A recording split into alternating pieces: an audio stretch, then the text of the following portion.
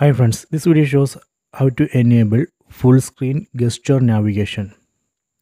Here you can see I am using 3-button navigation. I am going to change it to full screen gesture navigation. First go to settings, tap on the settings app icon. Then go down, then select system. Then tap on gestures. Then tap on system navigation. Here we can see two options, 3-button navigation, that is what I am using right now. You can see 3 buttons here. Then gesture navigation. So let me select gesture navigation. So here we can see the demo how to use that full screen gesture navigation. So in this gesture navigation we won't get these 3 buttons here. Okay, without that button we will get a full screen.